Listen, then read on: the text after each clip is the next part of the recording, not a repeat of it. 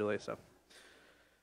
Well, my name is Brett Day. I'm the youth and children's pastor. So if I haven't met you yet, welcome to First Baptist Surfside. If you are new with us or relatively new, I want to ask you to fill out the guest information card. It's in the pew rack right in front of you. And then when the ushers take up the offering later on in the service, you can just drop it right on in there, and we'll get some more information about you, know how to best follow up with you, and all that. So I want to welcome you to our church. Just a few announcements before we begin our time of worship. First is Sunday nights, resuming tonight from 6 to 7:30. One slight change, though. When you enter on Sunday nights, please enter through the main entrance on 16th Avenue North. And we're asking everyone to now park on this side of the parking lot, the sanctuary side of the parking lot, because the other side will be overrun with teenagers. And we don't want you to hit them. We don't want them to hit your car, vice versa. So it's good for all of us. If you park on the sanctuary side, we'll have some games set up out here for the youth. Discover First Baptist Surfside Lunch. That is a Discover lunch for new or prospective church members. So if you were interested in joining our church, or you are just interested in more information about our church, I want to invite you to the Discover Surfside Lunch. That is next Sunday after this service. So around 11:45 next Sunday in the fellowship hall. If you want to come, you have to reserve a spot so we can order lunch for you. So call the church office sometime this week to register for next Sunday's Discover Lunch. Lastly, if you are in youth ministry, if you're in middle school or high school or know someone in that age range, we're going bowling, not this Saturday, but next, March 27th, at the Surfside Bowling Alley. So meet there at 6 o'clock, get picked up at 8 o'clock. Dinner provided. It's kind of like a group deal where we're doing dinner, bowling for 2 hours, and all that. Last thing, Easter Sunday, we are going to have 3 services. Now listen closely because of the times. The first one is going to be an inside service at 7:30 a.m. I can just sense the collective non-audible gasp. Inside service at 7:30. Drive-in service at 9 as normal, and then also as normal this service, inside at 10:30. We expect the 10:30 indoor service to be the most crowded with guests. And with the pews kind of strung off like they are, our capacity is quite limited. Therefore, if any of you are able/willing to either attend the drive-in or the 7:30 service, then we're asking you to do that to make room for guests, because we know Easter is when the house gets packed with guests. And so if you're able and or willing to attend one of the earlier services to free up your spot in this service, we're asking you to do that. It would be appreciated. All right, that was a lot, but I'm going to invite Lindsay Steelman up to talk about our upcoming Easter event. Good morning. Ooh, hey. Hello. So before that 7:30 service, we want to get you warmed up and ready to worship. So the Saturday before Easter is our Easter extravaganza. We loved our trunk or treat this year so much that we are going to follow the same basic premise, but for Easter. So we talked about this a little bit last week, but I wanted to flesh it out, make it a little bit more welcoming.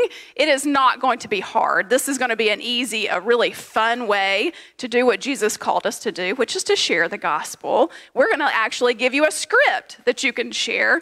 We are going to have 13, 14-ish cars parked just like we do for trunk or treat. We're going to rope it off just like we did for trunk or treat this year to make it safe, and booking slots so that it won't be overwhelming. We'll have a steady flow of traffic.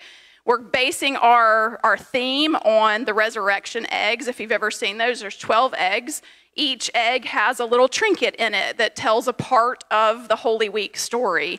So we're starting with the donkey and riding into Jerusalem on Palm Sunday, and we go all the way through the crucifixion.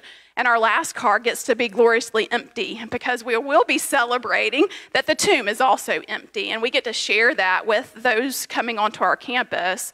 So we strongly ask you to sign up for a trunk. We have lots of opportunities to do the trunks. We will be, as a children's team, more than happy to help you decorate if that's not your thing.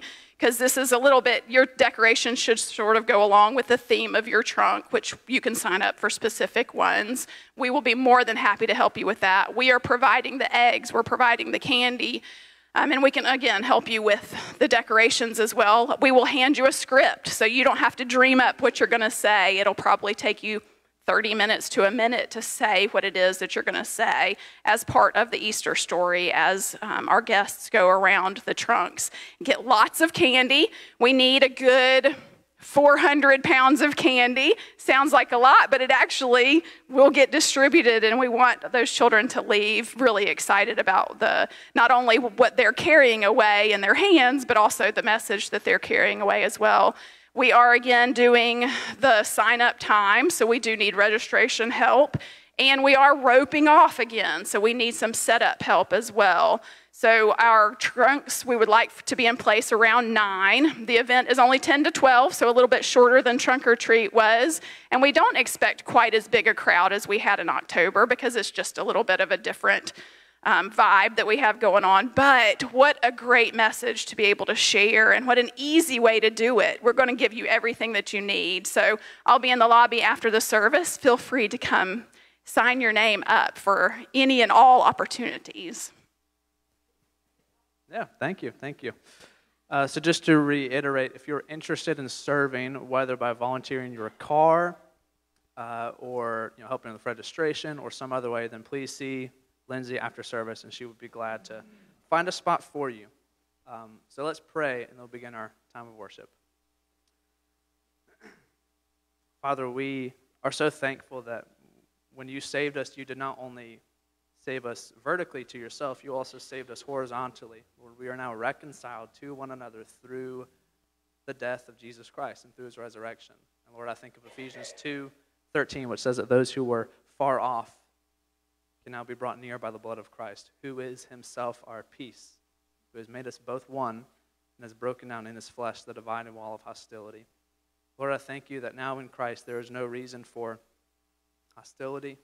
There is no reason for superficial, surface-level divisions among us. Instead, we can be one in Christ, just as Christ is one with the Father. And so, Lord, as we worship you now, I pray that we worship you with one voice, that we would worship you as one, that we would not look on as spectators watching a performance, but that we would engage as worshipers before the throne of heaven. God, thank you that your throne to us is now a throne of grace in Christ rather than a throne of judgment, where we can approach you boldly because of the work of the Spirit within us. We thank you for all these privileges and benefits we get by being your children, Lord. And we thank you that it comes to us at no cost to ourselves, but at the cost of the very life and death of Jesus. Lord, we thank you for who you are and for what you've done for us. Humble us now and prepare us for worship. It's in Christ's name we pray. Amen. Let's stand and bless the Lord and worship his holy name in song.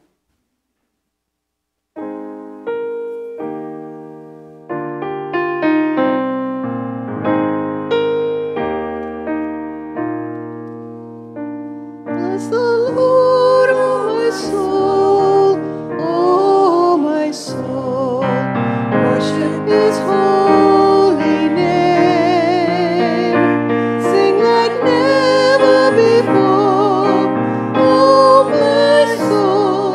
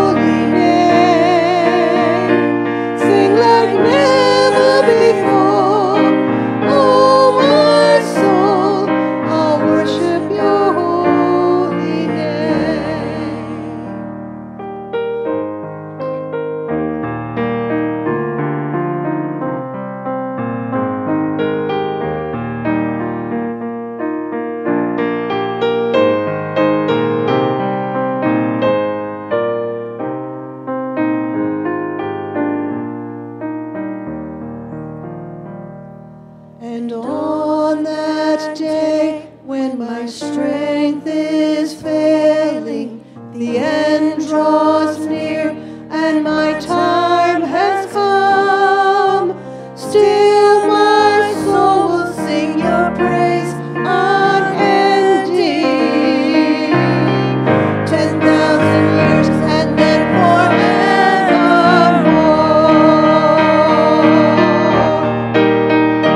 Bless the Lord, oh my soul, oh my soul. Worship His holy name. Sing like never before. Oh my soul, I'll worship your holy name. Bless the Lord, oh my soul, oh my soul. Worship His holy name. Sing like never before. Oh my soul, I'll worship your holy name. I'll worship your holy name. Lord, I'll worship your holy name.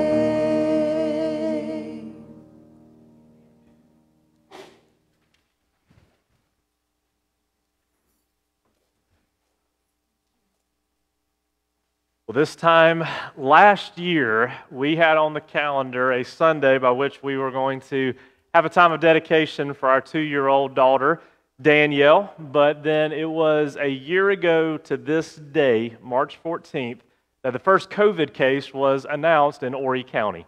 March 15th of last year was actually our last normal Sunday that we had. I remember my dad, that was the last time he worshiped with us, and he had canceled his services because it was more cases there in Richland County. And I thought, well, man, we won't have to do that. Here we are a year later. What a year that has been. And so today we are going to have a time of commitment for Danielle, our 2-year-old daughter. And so this morning, what is going to take place is Kelly and I are going to come before you and commit to raising our daughter Danielle in a Christ-exalting home. And so really, this isn't a child dedication. This is a parent commitment time. Because what we are committing is that we recognize that Danielle is a very precious child, but at 2, she has a sin nature. And you may see some of that. It's hard to script a 2-year-old. But she has a sin nature. And she desperately, her greatest need in life is to, at an early age, give her life to Jesus Christ. And so we are committing here, not as a way of salvation. This doesn't play any part in her salvation whatsoever. This is merely us committing before you and the Lord that we will raise her in a Christian home. And really, to me, there's 3 things we're doing here today. We're celebrating her life. Because in Scripture, it says in Psalm 139 that you formed my inward parts. You knitted me together in my mother's womb. I praise you, for I am fearfully and wonderfully made. We're celebrating God's gift. We are also recognizing the role of the parent. Because God has orchestrated and ordained the family unit to be His primary way that ministry takes place. But then also we are praying that God would, at a very young age, through our example, through your example in love in her life, would give her life to Christ and would use her in her life to serve Him and to bring others to a saving knowledge in Christ. And so today I've asked my dad, Pastor Greg Sweet, if he would come up and lead us during this time. And then afterwards, her other grandfather, Danny Allen, is going to pray for her. So this time, Danielle is going to come on out, Jason and my wife, Kelly.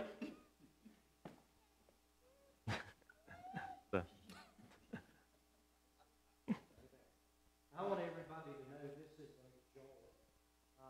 They call me G, and it is an honor to wear that name. In fact, at Spears Creek Baptist Church, I have trained them. Most everybody there refers to me as Pastor G, and that is music to my ears. Nathan and Kelly, I'm reminded of Billy Graham's words that every child deserves the right to be raised in a Christian home. That is my prayer for you, and I know it's going to be a reality in their life. I remind all of us that what we're experiencing this morning is just as sacred, just as holy as a wedding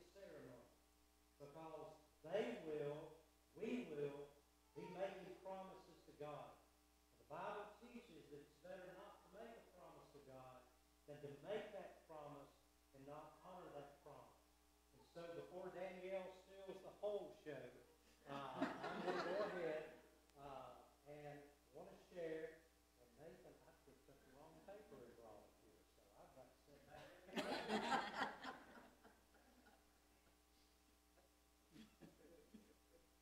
You know, it is dangerous to give an old person 2 sheets of paper.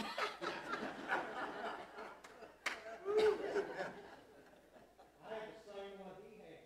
I could have started talking about COVID virus just like he did. I want you to know, Nathan and Kelly, that Danny and Patricia, myself and Lisa, are very proud of you.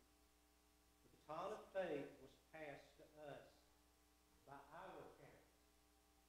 And long before you were even thought of, we prayed for you.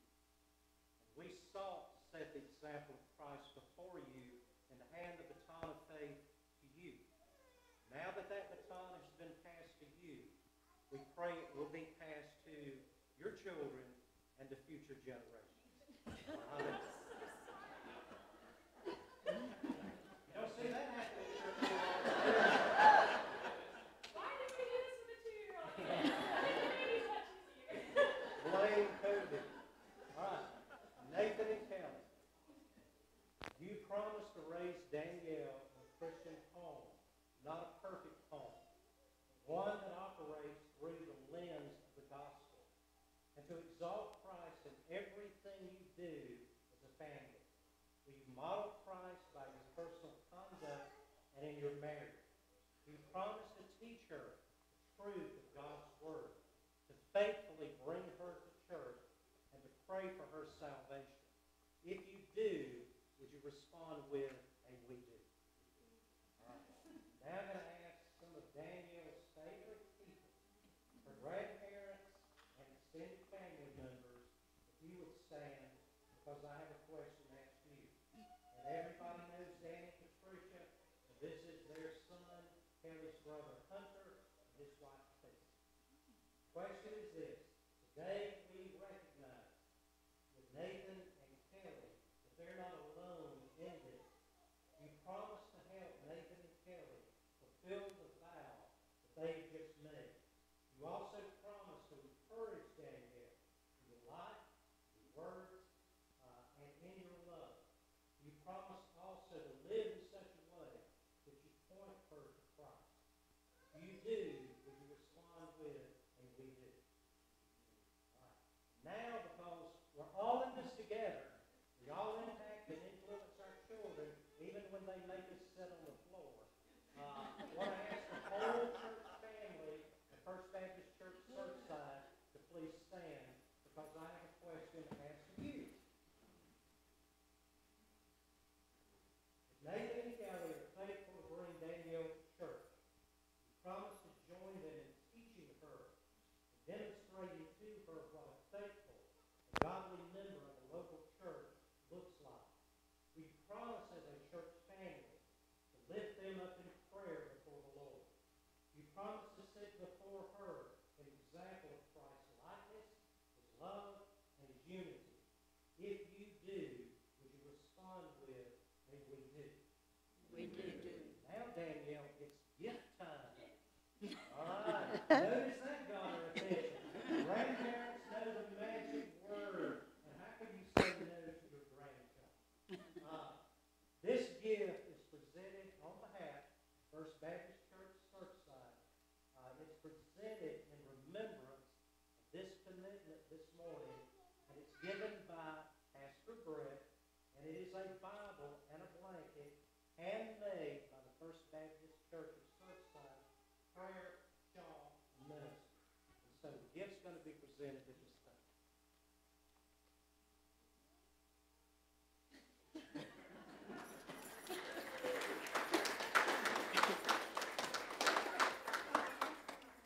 And also, we're going to wrap up this time of commitment. I'm going to recognize a man that through the years I've come to know, love, respect, and appreciate. Y'all have gotten a good one in Danny Allen, or as he's better known as Papa. So I'm going to hand the microphone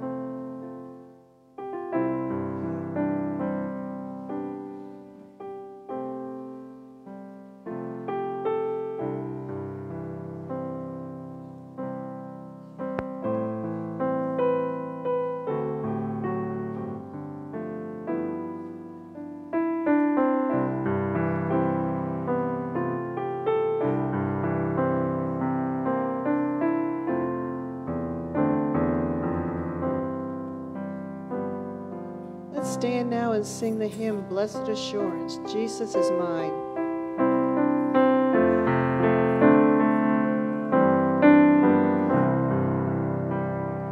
Blessed assurance, Jesus is mine. Oh, what a foretaste of glory divine, heir of salvation,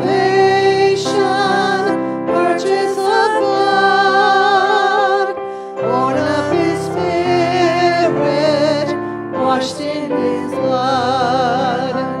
This is my story, this is my song, praising my Savior all the day long.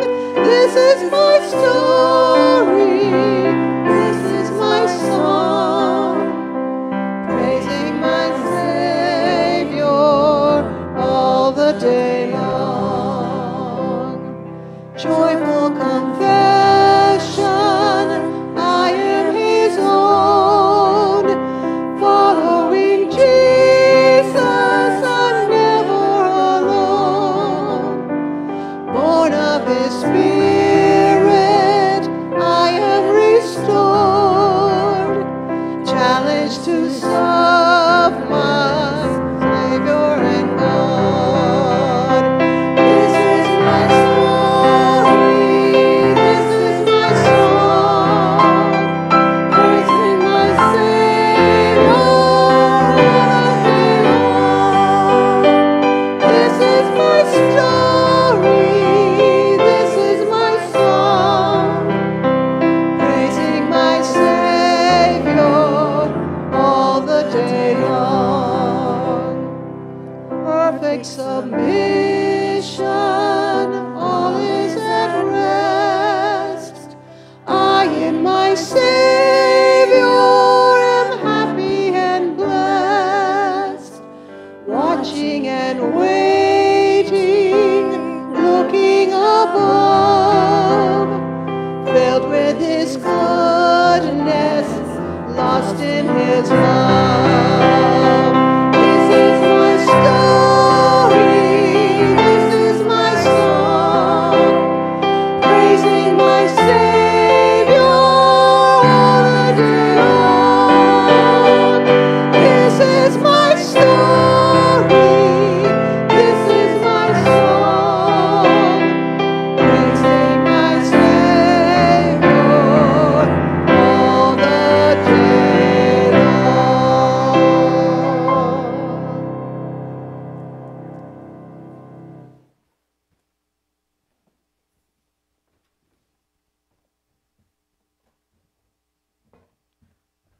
On behalf of Kelly and myself, we just want to say thank you for our church family, even through the ups and the downs. Literally, we thank you. I know as Kelly and I were just talking out there, we're blessed to have you, that you love us, the real us, no matter what is going on in life. You love us well as a church family, and that means more than you'll ever know. And so on behalf of me and my family, we thank you for being such a loving and supporting church family to us. Today we're going to be continuing in the Gospel of Luke, and we're going to be looking at Luke chapter 7, 1 through 23, and just simply considering the idea of a sovereign Savior. Luke chapter 7. In science, we are told about the law of entropy. Entropy is this simple idea that the natural world is constantly going from a state of order to a state of disorder. It's what happens when you pour your coffee in the morning and it starts out very hot, but very quickly it loses its heat. That heat, that energy is dispersed. What was in order is now dispersed. And certainly when we look around our world, it seems like chaos is the appropriate term. I mean, when you consider all of the complexity of nature and the created universe, I mean, even just this afternoon, if you were to leave here, go down to the beach and just take in that very complicated ecosystem just there at the beach. You see the waves ebbing and flowing, the tide coming in and out, and with each wave, so many millions of grains of sand are being washed to and fro. You You see all the people, all of the birds, all of the animals, the crabs, the fish, all of those things working together. When even you just consider that, but you multiply that by the entire world, even the billions of galaxies in our universe and all of the complexity there, it is sometimes way too much to comprehend. But then when you consider also not just the complexity of nature, but also the complexity of life, it makes you think even more. Have you ever just for a moment stopped and realized that you are not the center of human existence? I know for me sometimes just simply leaving my home, driving here in the mornings, just a 10-minute drive, sometimes I am just blown away by even just thinking of passing just a few hundred other cars on that drive. But each one of those cars represents a life, a family, struggles, dreams, desires, jobs, an entire life. And then when you multiply that by 7.7 billion people with all of the things going on in our world and people trying to get ahead and world powers and politics and wars, it certainly would humble any of us to think that way. But not just the complexity of nature or of life, but when you consider the complexity of your own life. I know for me, sometimes it feels like I'm trying to balance all of these things. I'm trying to balance my job. I'm trying to balance my family and bills and concerns, health issues, all of these things in life that we balance. And sometimes it just feels like some of it's going to slip and crash to the ground. So I would submit chaos is actually an appropriate word when we look at what we perceive as human life. However, the Bible is almost like when you go to the eye doctor and they change the lens, and that lens helps us to take that which is blurry and all of a sudden it becomes clear. The Bible is almost like that lens that helps us see that which is perceived as chaos is actually perfect order. Today, what we are going to see is that behind all of it is a sovereign God that is willing and working all of the created order to His perfect plan. Now, I want to be honest with you. As I prepared to preach this sermon, it was very intimidating for me. It's very intimidating for me for any time I try to wrap my mind around a sovereign God. Because my fear is that today I won't do it justice. That I won't do the sovereignty of God justice. But then that's when I realize I don't care how well I explain things, how eloquent I am this morning. I will never do the sovereignty of God justice. And I would submit to you that's a great thing. That's a beautiful thing. Because who are we to think that if our brains are almost the size of a fruit, that we in our finite capacities could fully understand and comprehend a fully sovereign, a fully infinite God? And I would actually argue that if we could fully understand Him and completely comprehend who God is and His sovereignty, then He wouldn't be worth worshiping. But the very fact that we cannot comprehend Him fully means that He transcends all human creation. So today, I don't have all the answers, and I'm okay with that. Instead, we are brought face to face with a God who is sovereign. And my challenge to you this morning is to not think that you have to have all the answers about God, but to instead be like today if you did go out to the beach and you just simply stopped and sat and took in with your finite awe the vastness and majesty of God's creation. And I would argue that when we do that with the sovereignty of God and just sit in awe of who He is, that it is that awe, not the answers, that are truly life-transforming.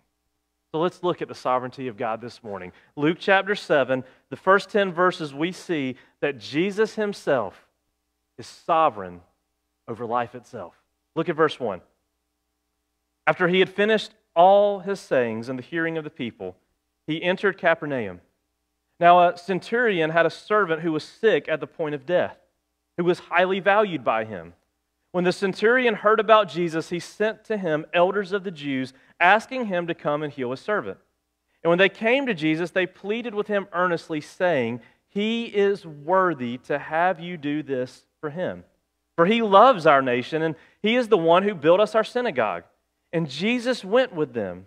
When he was not far from the house, the centurion sent friends, saying to him, "Lord, Do not trouble yourself, for I am not worthy to have you come under my roof. Therefore I did not presume to come to you, but say the word, and let my servant be healed. For I too am a man set under authority, with soldiers under me. And I say to one, go, and he goes, and to another, come, and he comes, and to my servant, do this, and he does it. When Jesus heard these things, he marveled at him. And turning to the crowd that followed him, said, I tell you, not even in Israel have I found such faith. And when those who had been sent returned to the house, they found the servant well. So here we see, turning the page from chapter 6 to chapter 7, Jesus has ended his preaching, his message to his disciples, and he enters into Capernaum, and there he is met by some very interesting messengers, Jewish elders. Now, to this point, most of the Jews had rejected Jesus. But more than that, what makes this even more interesting is that overall they might have rejected Christ, but the Jews especially did not like the Romans.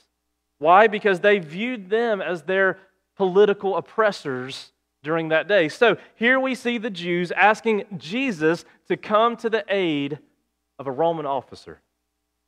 You see, a centurion was a Roman military officer that had roughly 100 men, 100 soldiers under his authority. Therefore, he was powerful, he was authoritative, and he was very influential. But what I want you to see is that through the text, we see that this is not a normal centurion by every means. There's many things that stand out about this centurion. Number one, it says that he cares for his servant. Verse 2, this servant is highly valued. You see, this was a very rare thing for a Roman officer to have compassion over such a lowly slave. You see, this slave could easily have been replaceable and just viewed as kind of a cog in the wheel, and whatever rights he had was only given by this centurion anyways. Yet, he cares for him. So as a quick aside, I just want to ask you, if you are in a position of authority, do you view those that are under your authority just for the dollar value that they bring to you as just a replaceable cog on the wheel, or do you care for their souls? Do you recognize that God has given you whatever authority you may have, and that those under you are watching you, and you have an opportunity by how you demonstrate authority over them to show the example of Christ? By the way that you lead them, do you show them that the dollar is king or that Jesus is king? He cared for those that were under him. He cared for their soul. Also, we see in the text, he cares for the Jews. Again, normally, Romans and Jews, they did not see eye to eye. But notice, these Jews, they have nothing but kind words to say about this Roman centurion. They say that he has been worthy to do this, verse 4. Why? Because he loves our nation. He built our synagogue. So nothing but kind words from the Jews to this centurion. And also, though, I would say this. What stands out more than any of these things is that he is a man of great power, but shows great humility. Jesus begins that journey from Capernaum to the centurion's house. He's met by the friends, and in verse 6 it says, Lord, do not trouble yourself, for I am not worthy to have you come under my roof. The Jews said, this man is worthy, and the man himself says, no, I'm not worthy. It's not that he doesn't have power. No, the text is clear. He has power and he knows it. You see, the issue is that not that he has power, is that he's not puffed up by that power. He has power, but he recognizes that Jesus is more powerful than he is. Verse 7, but say the word, and let my servant be healed. For I too am a man set under authority with soldiers under me, and I say to one, go, and he goes. And to another, come, and he comes. And to my servant, do this, and he does it. And you see, we're not told how, but as a result, in verse 10, we see Jesus willing that this man be healed. Notice Jesus doesn't go and touch the man.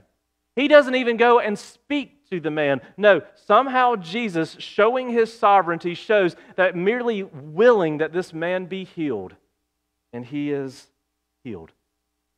You see, we have this centurion. He has power, he has money, he has position, and the Bible warns that all of those things in and of themselves can be very dangerous things. Yet we see that the issue isn't money. It's not power. It's an issue of the heart. It's an issue of the heart. He recognizes that he has power, but he recognizes that Jesus is more powerful. He had built the synagogue, yet recognizes that Jesus is the one worthy of worship. This man reigned, but he recognizes that Jesus is sovereign, sovereign, that he reigns over those that reign. So, as we come to a text like this, I would say there's certain questions we have to wrestle with. Mainly, what is the main idea that Luke is trying to communicate to us? Is the main idea now that you and I, as reading this, we can expect God to heal us in the same way Jesus healed the servant?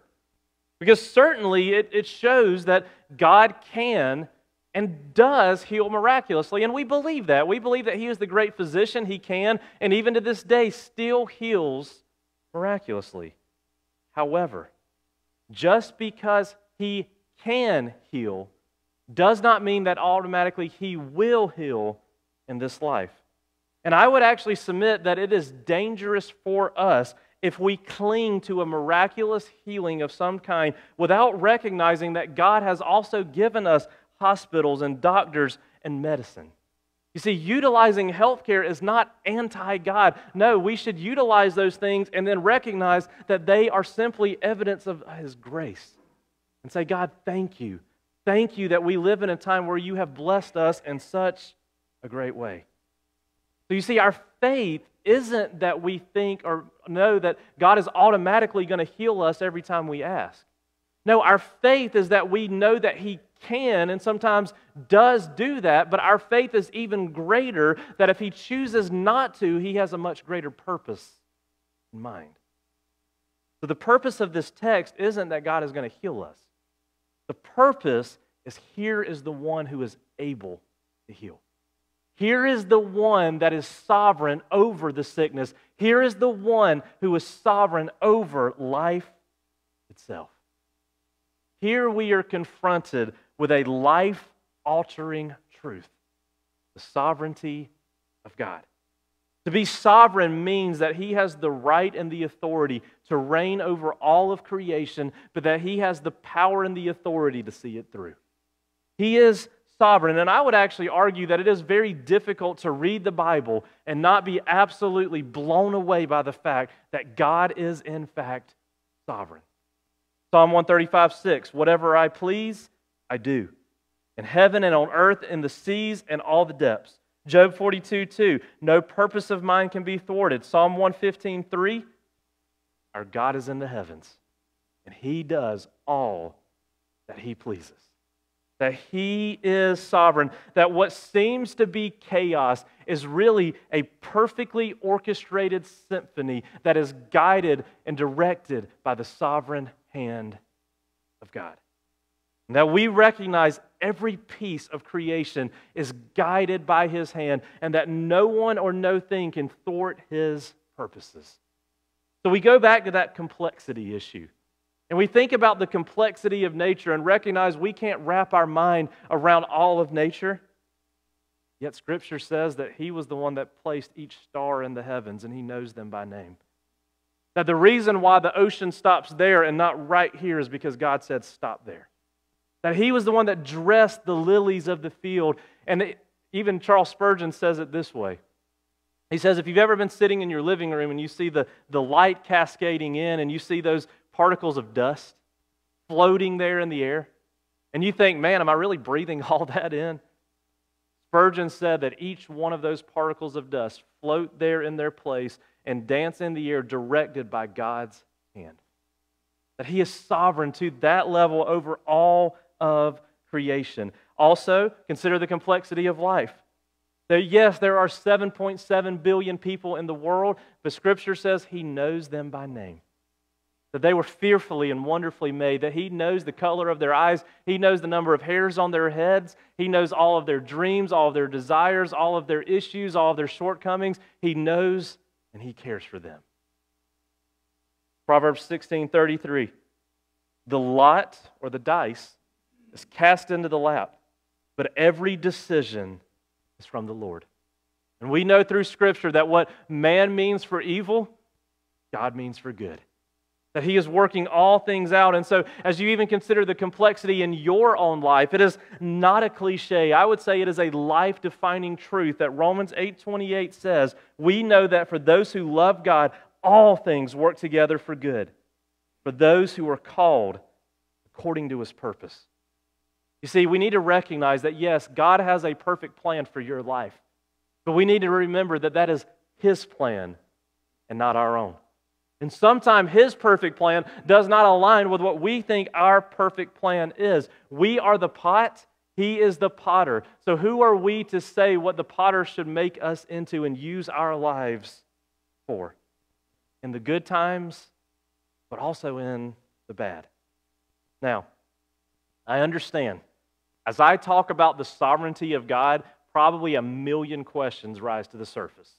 Some I share with you. If God is sovereign, then what is our part in salvation? Because I would submit that Scripture clearly indicates that we have a choice. We have a free will in accepting or rejecting Christ and our salvation.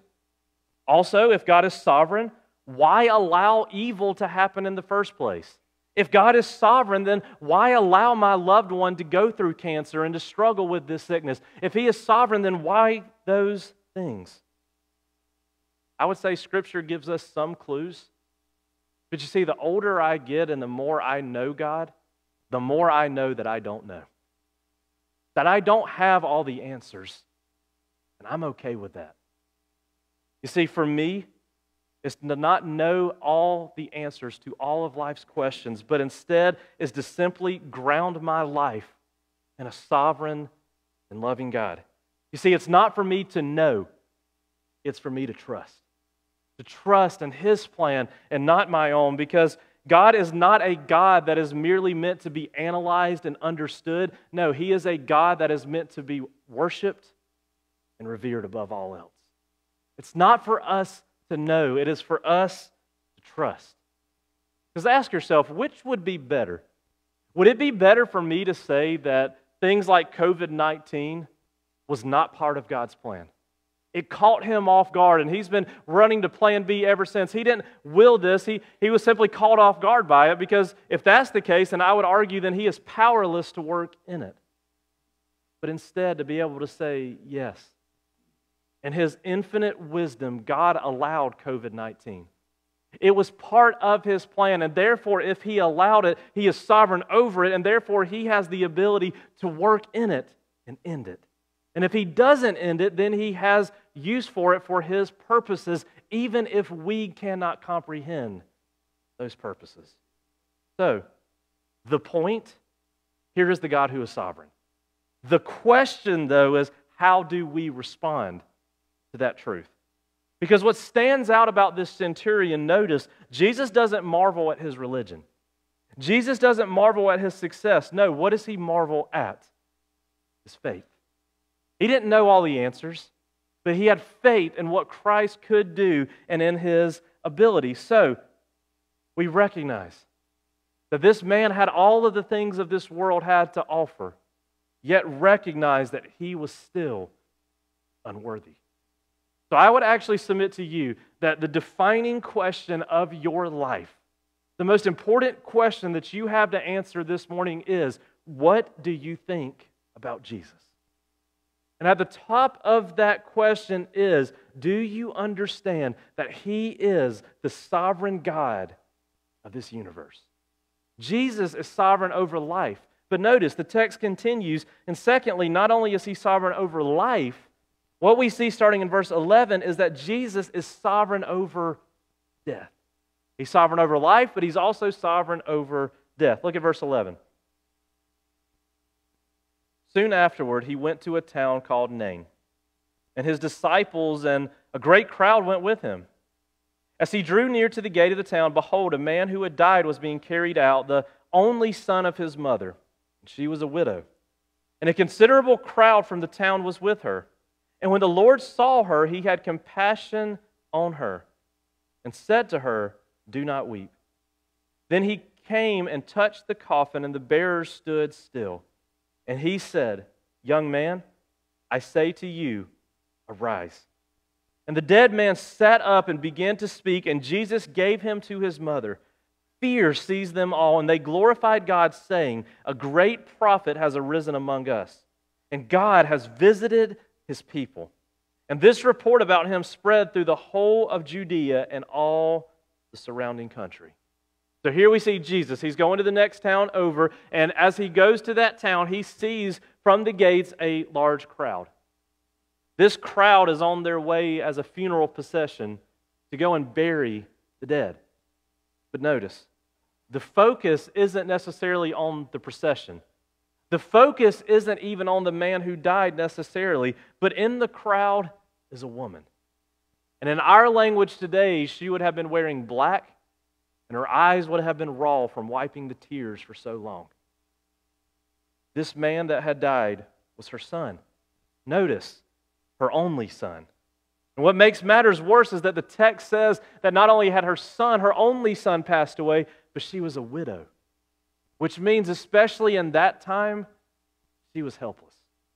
She had zero social standing and had almost no way to provide for herself. This woman was desperate. But look at verse 13. Jesus had compassion on her and said to her, "Do not weep." Don't skip over that. This is profound. The God of heaven, who is sovereign over the entire created universe, is also not so lost in the big picture that he does not also still care about the finite details of your life. He has compassion on her. It's almost as if you've ever gone on an airplane or you've flown, as you take off from the runway and you get higher and higher and you get that large eye view of that higher eye view of all the things of the world, and you see that which seems so big now seems so infinitely small. The people become ants. You can barely see the cars. The buildings even begin fading out of view. But recognizing that even though God has such a view, if not higher, he still cares about each one of those little specks. That perhaps through human history that we in our lives, we're just a little blip on the radar. We're a little speck, yet he still cares. He still knows. And he still has the power to intervene. You see, for him to say to her, "Do not weep," but not have the power to do something about it would have been incredibly unloving. But what we see is verse 14. He goes, he touches the coffin. Now, picture the scene. At that moment, the Jews, they would have likely gasped. Because in the Old Testament law, to touch a coffin or touch a dead body would have meant that you were ceremonially unclean. Yet, what we see, Jesus touches death, and death has no power over him. Jesus touches death, and death was the one who lost. Look at verse 14. He touches the coffin, and verse 14 says, "Young man, I say to you, arise." And the dead man sat up and began to speak, and Jesus gave him to his mother. Now, this compassion, this goodness is absolutely essential for us to understand the sovereignty of God. Because, think about it. If God was sovereign and not good, that would be a most terrible thing.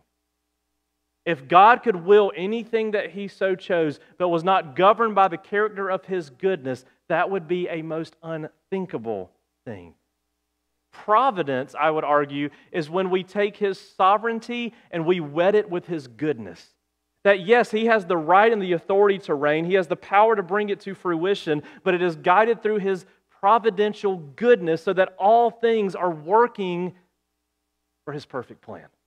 All things are for his glory and also for our good. Therefore, in our lives, we trust that the good and the bad are good. Why?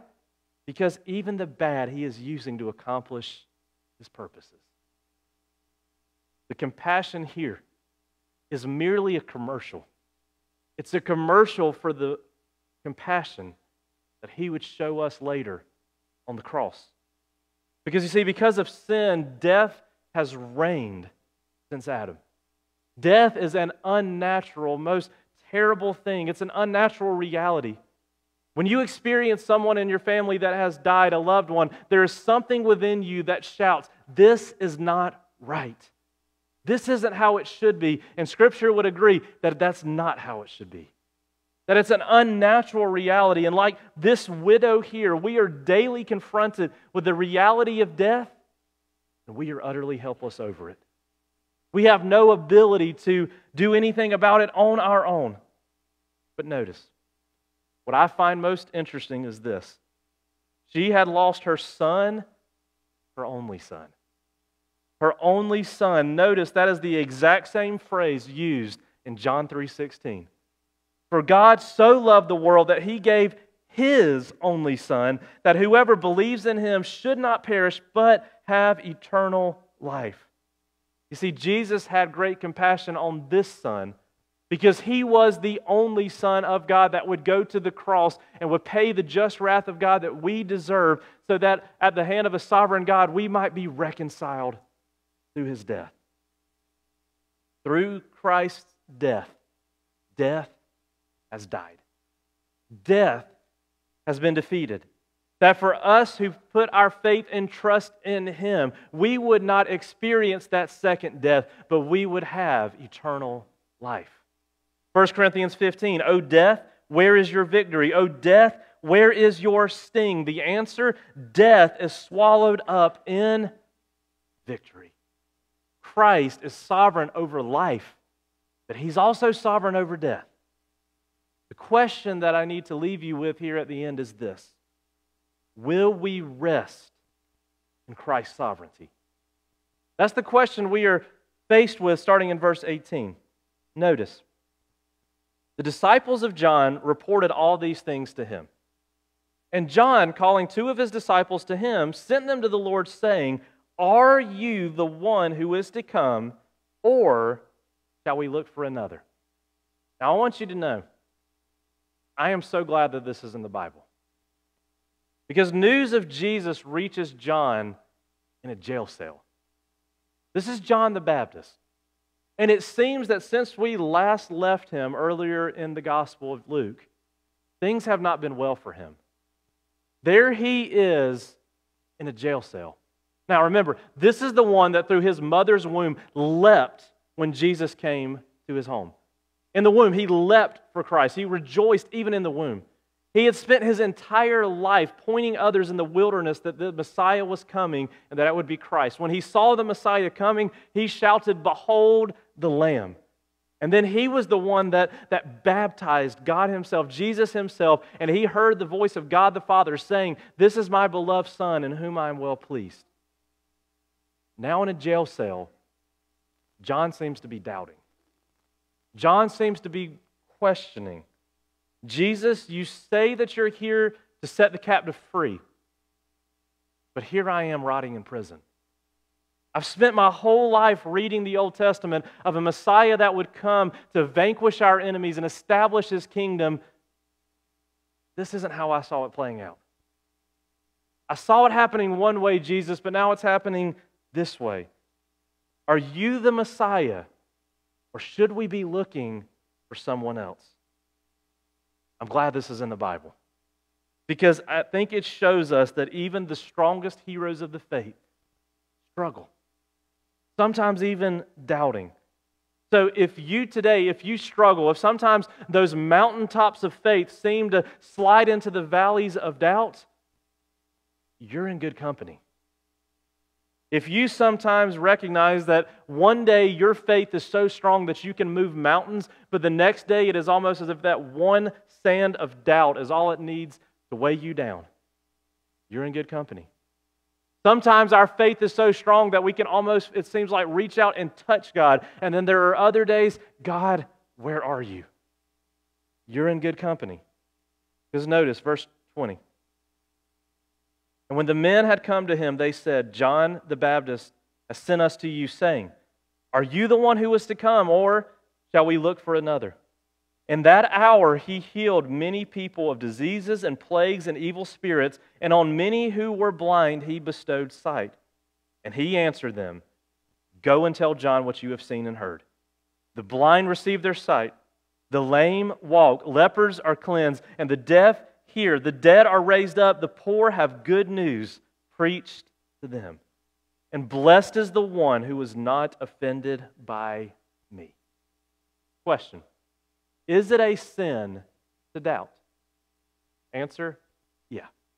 It is a sin when we doubt because we are questioning the character and truth of who God is and what He has told us.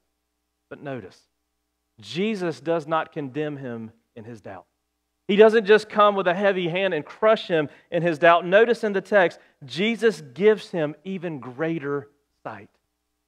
Jesus puts on a full display of His power and removes all doubt that John had. You see, it's okay, I think, to question. It's okay to doubt. It's okay to wrestle. But my challenge is do not allow that to be the reason that you turn and walk away. Make that the reason that you pursue Christ with an even greater fervor. Notice, what led John to despair? It seems as that he was allowing his circumstances and everything going on in his life to dominate his mind over what Jesus had said. His circumstances were speaking more into his life, into his heart, than he was allowing Jesus to. At that time, that jail cell, the circumstances of his life seemed to be bigger than God Himself.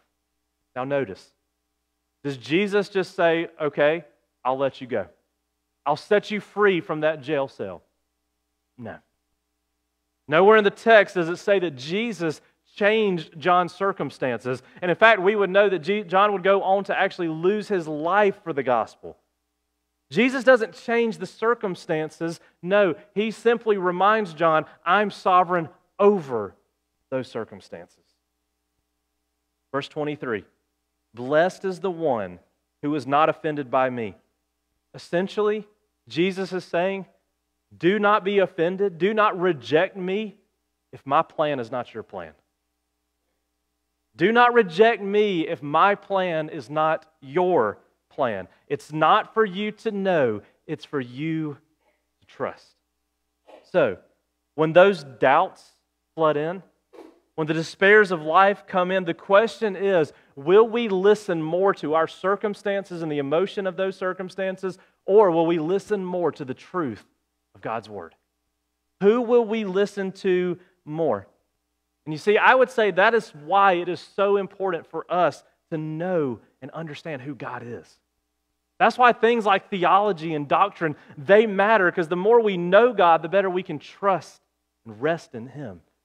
I remember one of my seminary classes, I walked in one day and we were going to have a guest lecturer, a guest professor who was a pastor in Georgia. I walked in and he was sitting there and just looked like a guy to me. Nothing special, just a normal, average guy. Then they introduced him. I learned his name was Jeff Strucker. If you've ever watched the movie Black Hawk Down, you would recognize who Jeff Strucker is. He was one of the heroes of the Battle of Mogadishu.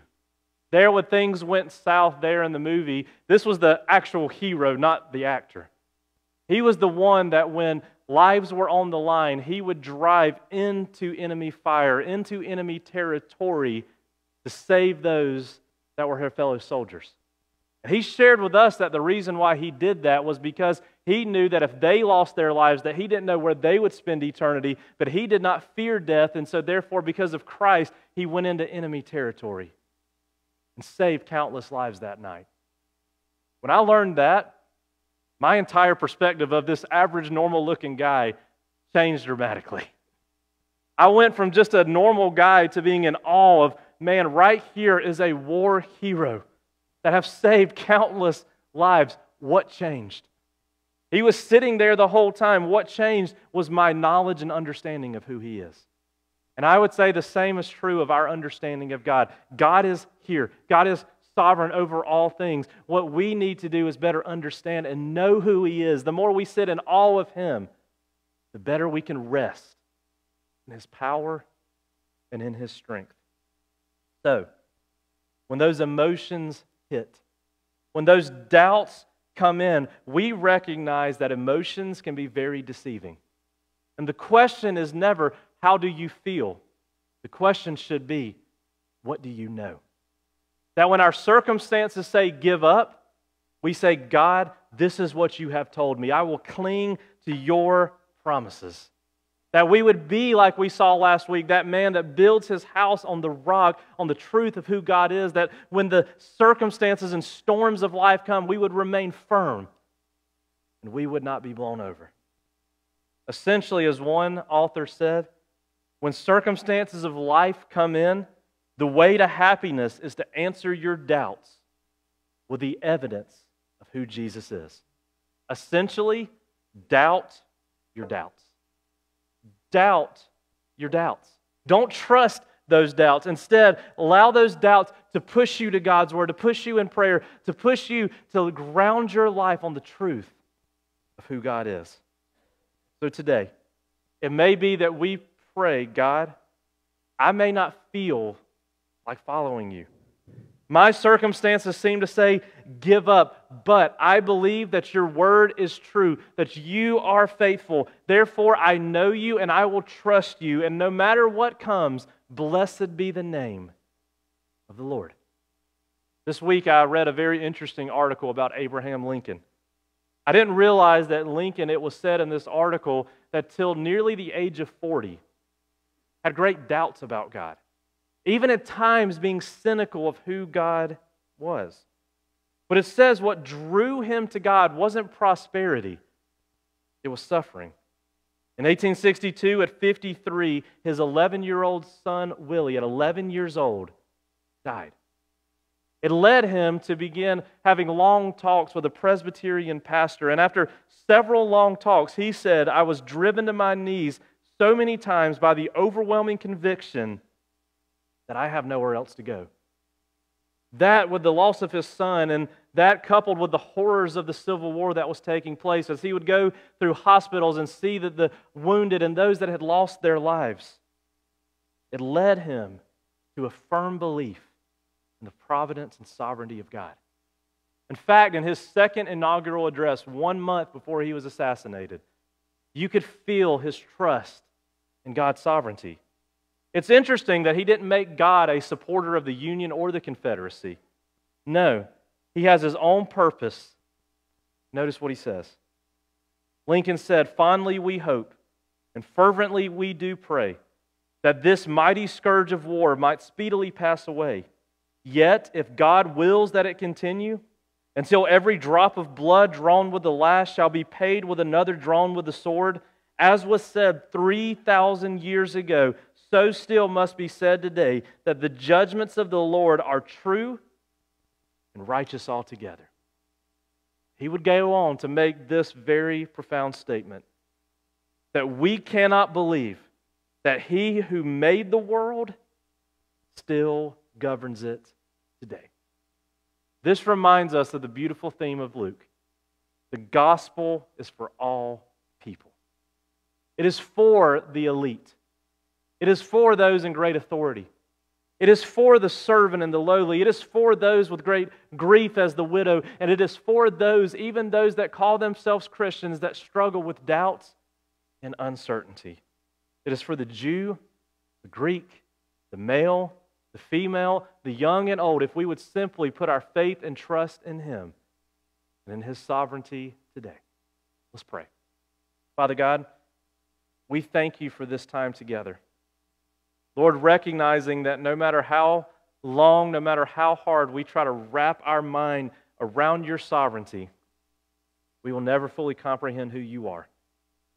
And today, God, I'm thankful that You remind us that that's okay. It is not for us to know, it is for us to trust. And Lord, I would say that in my life, I have learned that nothing is more freeing than that. And so God, today I pray that for that person here in this room that is so beaten and struggling with all the things of life, so weighed down, it seems like, by circumstances, that today You would remind them that You are sovereign, even over the difficult times. But Lord, You have compassion on us today. just as you had compassion on us on the cross, that if we would repent and trust in you, we would have everlasting life. So God, we simply remind ourselves that you are sovereign. We love you and we thank you. And it's in Jesus we pray. Amen. Now, as we enter into a time of response, my challenge as always is simply do not leave here without walking in obedience. Whether that is to simply sit there, not even stand, just sit and sit in awe of God's sovereignty. Whether it's to come and pray, whether it's to come and join and be a part of our church family, whether it's to come and give your life to Christ or there in the pew, whatever the case is, my challenge, do not leave here today without trusting in the sovereignty of God. Would you stand and would you sing?